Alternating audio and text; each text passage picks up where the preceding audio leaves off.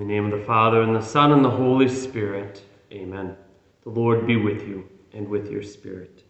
My brothers and sisters, you can see we're not at home anymore. I'm actually at the new home down here in Chicago as I work on my dissertation for my doctorate. And I'm at Our Lady of Humility here in Chicago. Of course, the new parish. I live just over there in the rectory right now. And we've had a good first couple of days. It's hard being away from the parishes, but I know the time will go very quickly. And hopefully the project will get completed very quickly as well. But as we gather for this Mass on this feast day of the baptism of our Lord, we take a moment to call to mind our sins and to really give thanks to our Lord for the way that He's made us children of God and revealed to us our identity.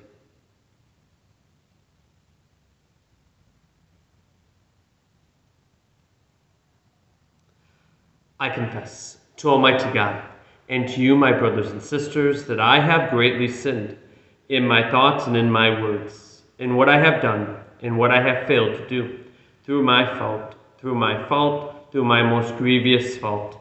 Therefore I ask Blessed Mary, ever Virgin, all the angels and saints, and to you, my brothers and sisters, to pray for me to the Lord our God. And may Almighty God have mercy on us, forgive us our sins, and bring us to everlasting life. Amen. Lord, have mercy. Lord, have mercy. Christ, have mercy. Christ, have mercy. Lord, have mercy. Lord, have mercy. Glory to God in the highest, and on earth peace to people of good will. We praise you, we bless you, we adore you, we glorify you. We give you thanks for your great glory. Lord God, heavenly King, O God, almighty Father, Lord Jesus Christ, only begotten Son, Lord God, Lamb of God, Son of the Father, you take away the sins of the world, have mercy on us. You take away the sins of the world, receive our prayer. You are seated at the right hand of the Father. Have mercy on us. For you alone are the Holy One. You alone are the Lord. You alone are the Most High, Jesus Christ, with the Holy Spirit, in the glory of God the Father. Amen. Let us pray. Almighty ever-living God, who in Christ had been baptized in the river Jordan, and as the Holy Spirit descended upon him, solemnly declared him your beloved Son, grant that your children by adoption, reborn of water and the Holy Spirit, may always be well-pleasing to you, through our Lord Jesus Christ, your Son, who lives and reigns with you in the unity of the Holy Spirit, one God, forever and ever. Amen.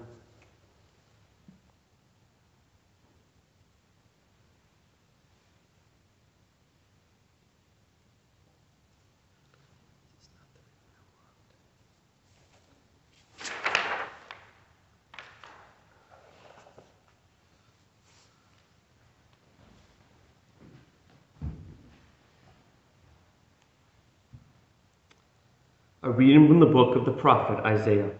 Thus says the Lord, here is my servant whom I uphold, my chosen one with whom I am pleased, upon whom I have put my spirit.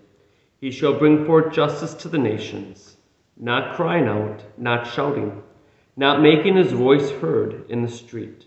A bruised reed he will not break, and a smoldering wick he will not quench, until he establishes justice on the earth. The coastlands will wait for his teaching. I, the Lord, have called you for the victory of justice. I have grasped you by my hand. I formed you and set you as a covenant of the people, a light for the nations, to open the eyes of the blind, to bring out prisoners from confinement, and from the dungeon those who live in darkness. The word of the Lord. Thanks be to God. The Lord will bless his people with peace. The Lord will bless his people with peace. Give to the Lord, you sons of God. Give to the Lord glory and praise. Give to the Lord the glory due his name. Adore the Lord in his holy attire.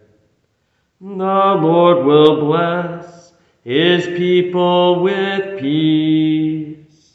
The voice of the Lord is over the waters, the Lord over the vast waters. The voice of the Lord is mighty, The voice of the Lord is majestic. The Lord will bless his people with peace. The God of glory thunders. In his temple all say glory.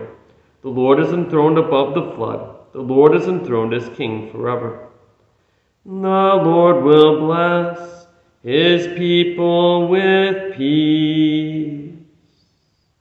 A reading from the Acts of the Apostles.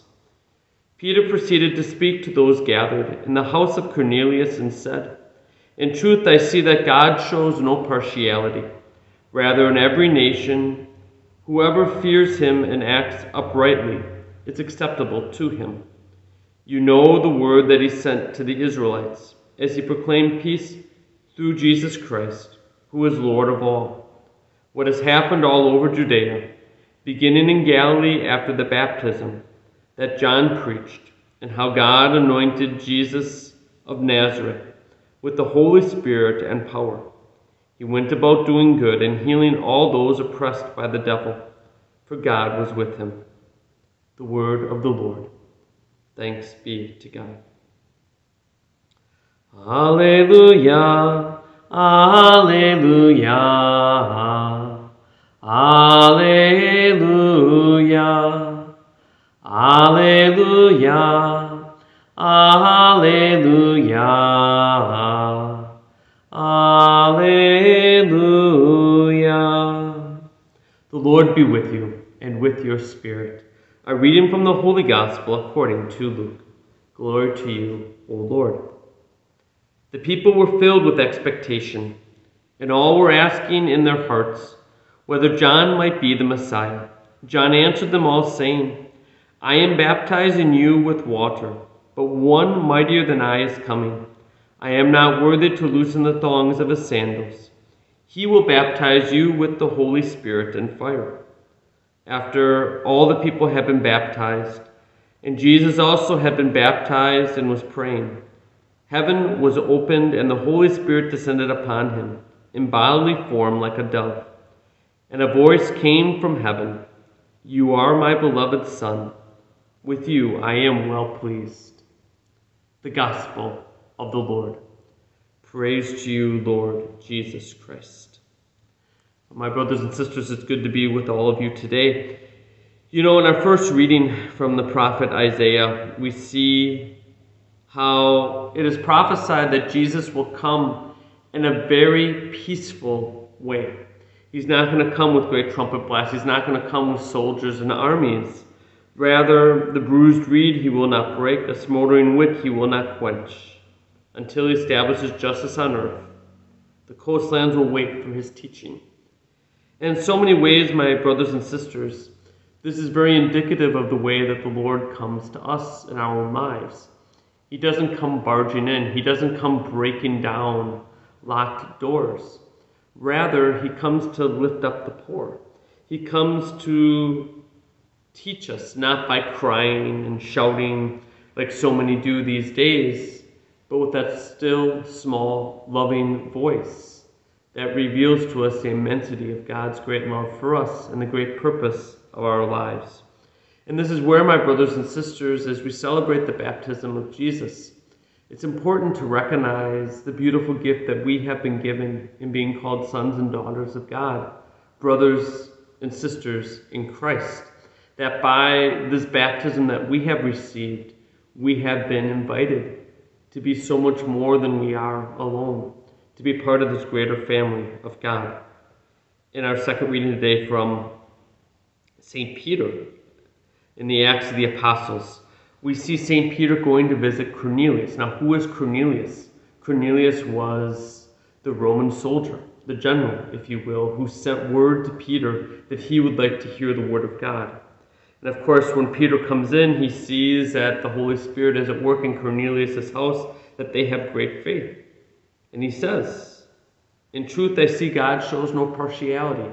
He doesn't choose us as we choose and divide ourselves. Rather, anyone who fears him and acts uprightly is acceptable to him. And this is where, my brothers and sisters, that Jesus comes to us in such peaceful, dignified ways so that we may live uprightly, that we may have that true fear of the Lord, which is that awe and reverence, not scared out of our minds of God, not following God because of fear or because we want something from him, but following him out of relationship and out of trust. It's interesting in our gospel reading from the Gospel of Luke, we read of Jesus' baptism, and then we hear that John is preaching. But it's interesting that we are missing a number of verses from this gospel. In fact, we are missing verses 17 through 20 of this gospel. And this is where we read, his winnowing fan is in his hand to clear his threshing floor, to gather the wheat into his barn, but the chaff he will burn with unquenchable fire. And exhorting them in many other ways, John preached the good news to the people. Now Herod the Tetrarch, who had been censured by him because of Herodias, his brother's wife, because all of the evil deeds Herod had committed, added still another to these by putting John into prison. It's interesting we're missing these 4 verses, no? Yes, Jesus comes in great peace. Yes, there is this wonderful voice from heaven, this is my beloved Son. But why is Jesus coming? To separate the wheat from the chaff. And it's very easy for us to think, well, there's wheat people and there's chaff people. But in reality, we have that wheat and chaff within ourselves. And the only way to separate it is through the winnowing fan, by breaking open the wheat that the fruit may fall and the chaff may be blown away and then burned.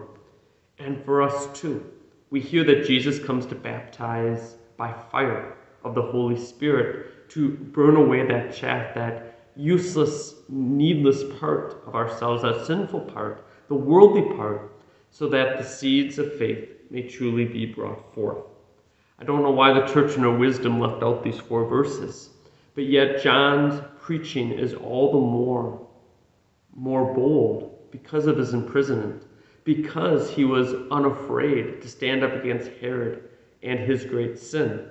And for us too, my brothers and sisters, yes, the Lord comes to us in these peaceful ways that Isaiah talks about. But he doesn't just come to let us to our own devices. No, he loves us so much that he died for us that we may come to know the truth of our own lives, the truth of the conversion that he has in store for us. So as we come to hear the Father's voice in this Mass, let us pray that we will have the courage to step forth in conversion, to step forth in truth and righteous deeds, to step forth recognizing the beautiful way that God has planned out for us in our own lives, to follow him in faith. And my brothers and sisters, to step forth via our own baptisms in great confidence that we are acceptable to God when we live our faith, that he shows no partiality like we do here on earth, that God truly sees us as his sons and daughters, and thus is calling us to live for heaven here on earth. I don't know about all of you, but this is a great feast day. A great feast day when we give thanks for the great dignity that we have been given, but we also give thanks that we have a shot, we have a chance. We're able to follow God in our lives, and in doing so, we're able to truly recognize the ways that God comes to purify us, that we may truly be acceptable to him. God bless you. My brothers and sisters, as we come to this Mass, let us profess that faith that we have been baptized into.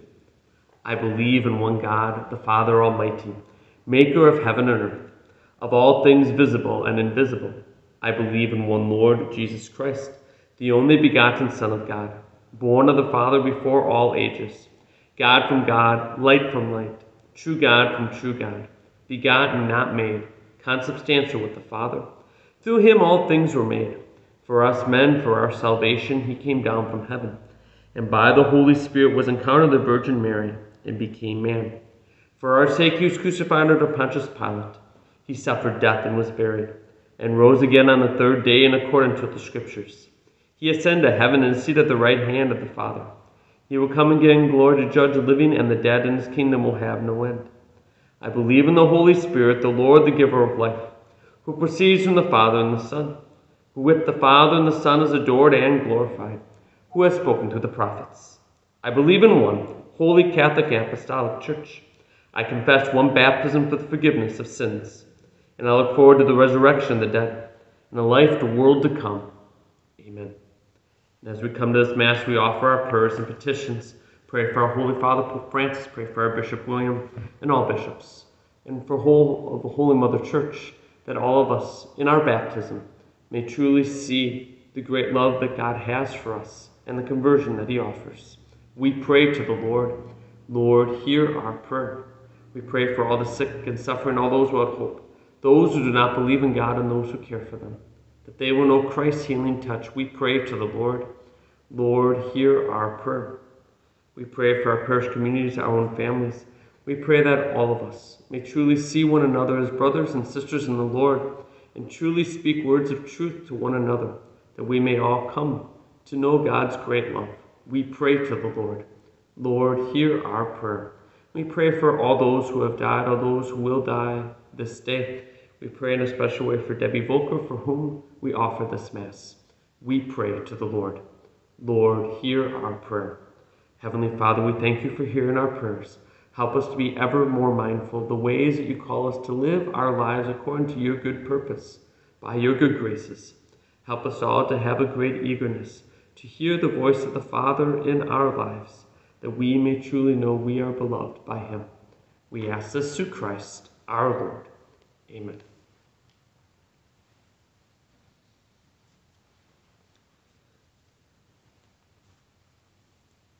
Blessed are you, Lord God of all creation, for through your goodness we have received the bread we offer you, fruit of the earth and work of human hands, that will become for us the bread of life.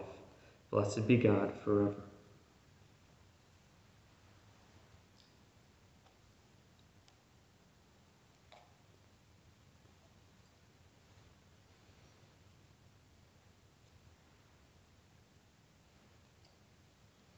Blessed are you, Lord God of all creation, for through your goodness we have received the wine we offer you, fruit of the vine and work of human hands, it will become our spiritual drink. Blessed be God forever.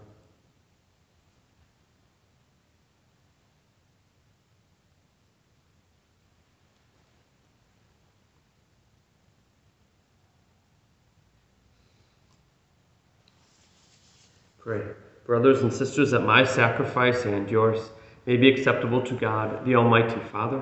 May the Lord accept the sacrifice at your hands for the praise and glory of his name, for our good and the good of all his holy church.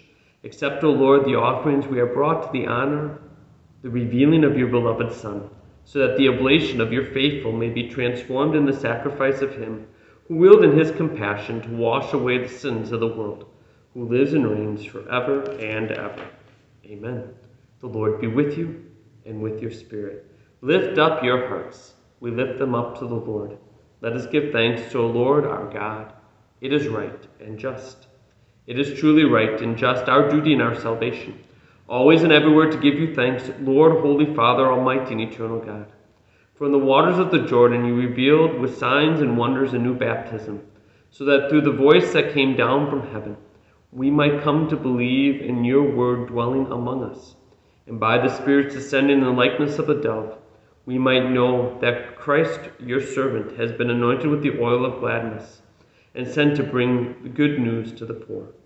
And so, with the powers of heaven, we worship you constantly on earth, and before your majesty without end, we acclaim, Holy, holy, holy, Lord God of hosts.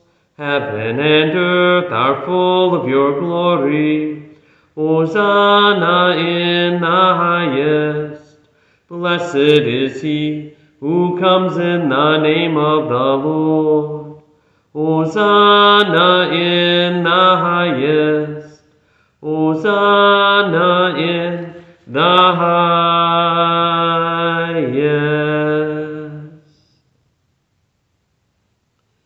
You are indeed holy, O Lord, and all you have created rightly gives you praise.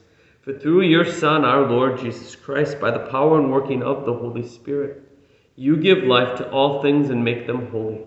And you never cease to gather a people to yourself, so that from the rising of the sun to its setting, a pure sacrifice may be offered to your name.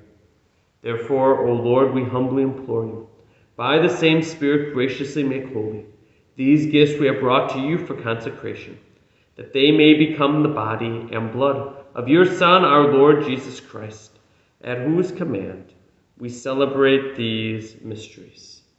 For on the night he was betrayed, he himself took bread, and giving you thanks, he said the blessing, broke the bread, and gave it to his disciples, saying, "Take this, all of you, and eat of it, for this is my body, which will be given up for you."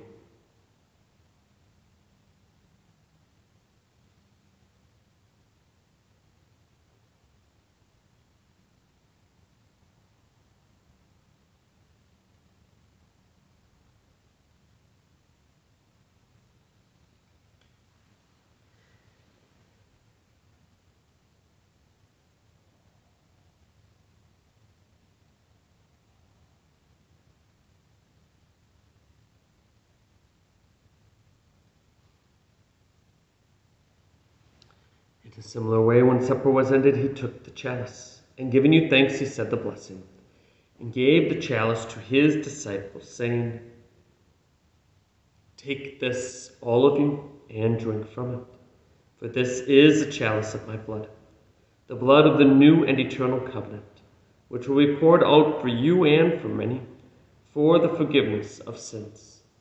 Do this in memory of me."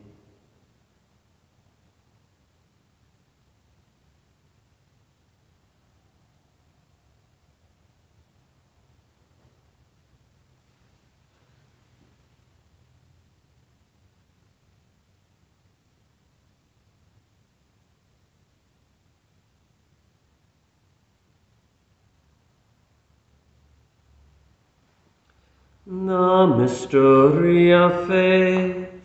We proclaim your death, O Lord, and profess your resurrection until you come again. Therefore, Lord, as we celebrate the memorial of the saving passion of your Son, his wondrous resurrection and ascension into heaven, and as we look forward to his second coming, we offer you in thanksgiving this holy and living sacrifice. Look, we pray upon the oblation of your church, and recognizing the sacrificial victim by whose death you will to reconcile us to yourself, grant that we who are nourished by the body and blood of your Son, and filled with his Holy Spirit, may become one body, one spirit in Christ.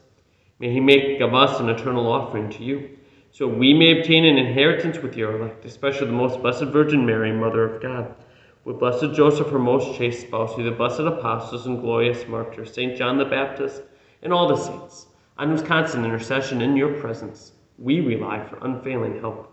May the sacrifice of our reconciliation, we pray, O Lord, advance the peace and salvation of all the world.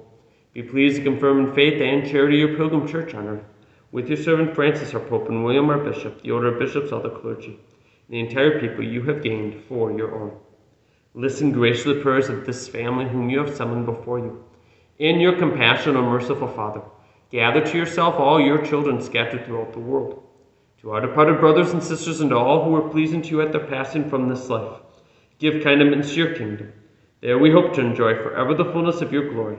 Through Christ our Lord, to whom you bestow on the world all that is good. Through him and with him and in him, O God, Almighty Father, in the unity of the Holy Spirit, all glory and honor is yours forever and ever. Amen. At the Savior's command, informed by divine teaching, we dare to say, Our Father, who art in heaven, hallowed be thy name.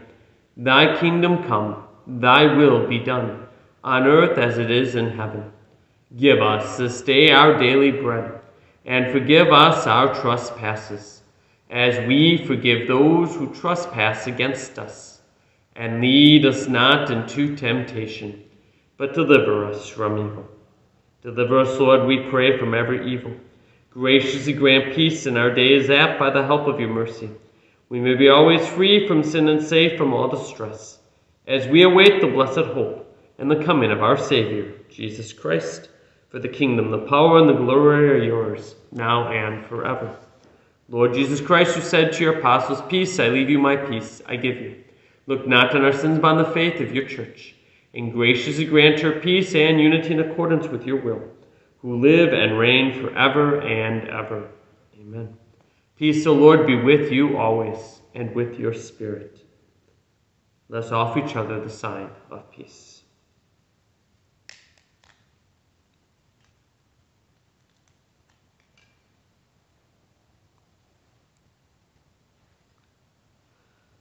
Lamb of God, you take away the sins of the world.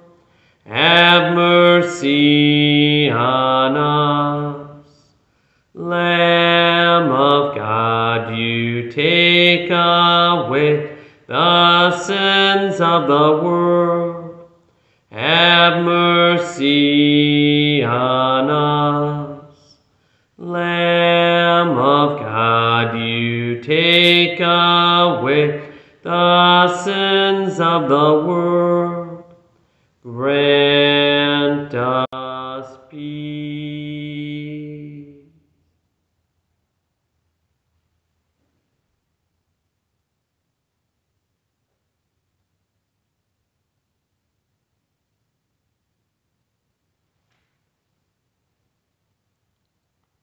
Behold the Lamb of God. Behold him who takes away the sins of the world. Blessed are those who are called to the supper of the Lamb. Lord, I am not worthy that you should enter under my roof, but only say the word, and my soul shall be healed.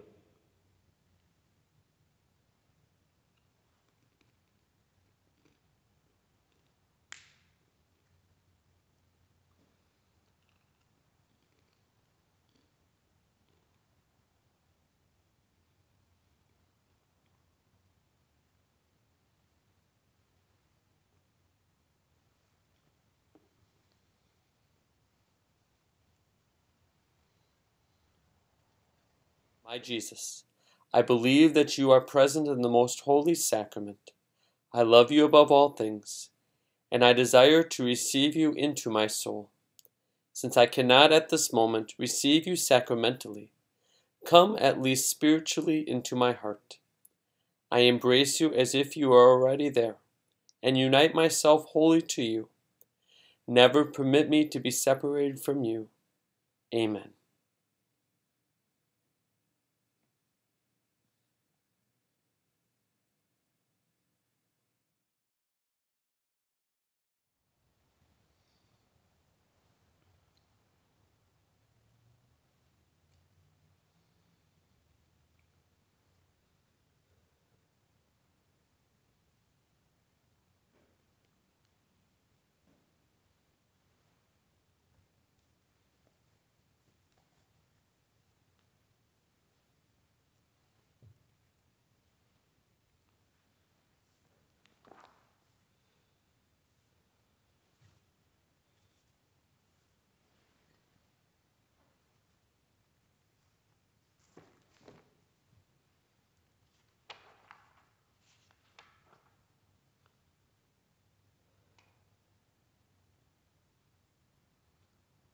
Let us pray.